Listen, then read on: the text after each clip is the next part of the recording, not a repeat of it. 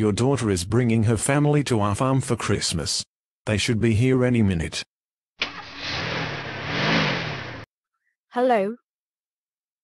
How are you? Merry Christmas. How's my favourite girl? Granny's got a jelly bean. Mwah. Guess what we're having for Christmas dinner? Roast pork. I hate pork. Daughter, behave. Here it is. The bird? Yuck. Chicken. No, it's duck ale orange. And mother, it looks absolutely superb.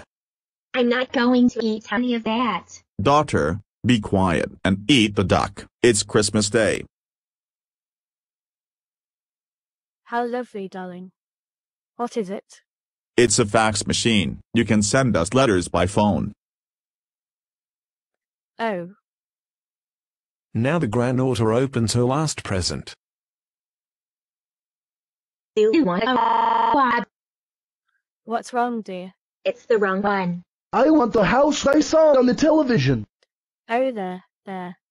Oh, whoa, whoa, whoa, whoa, whoa, whoa, daughter. How dare you disrespect your grandfather's Christmas present for you? It took him a very long time to build that dollhouse and went through hell making it. That's it. You are grounded for 3 4 5 1 2 3 2 3 4 8 0 7 5 8 7 8 2 months. That means no more Christmas presents. No more birthdays, no TV, no nothing, etc. We are locking you in the car for the remainder of the visit, and when we get home you are going to your room and staying there. Now come with me to the car. Quad. 13 knows who. This is the worst Christmas ever. Ha ha ha ha, that was pretty funny. The ungrateful bitch not liking the house that I had to rebuild after Babe and Duchess destroyed it, and now she is getting punished.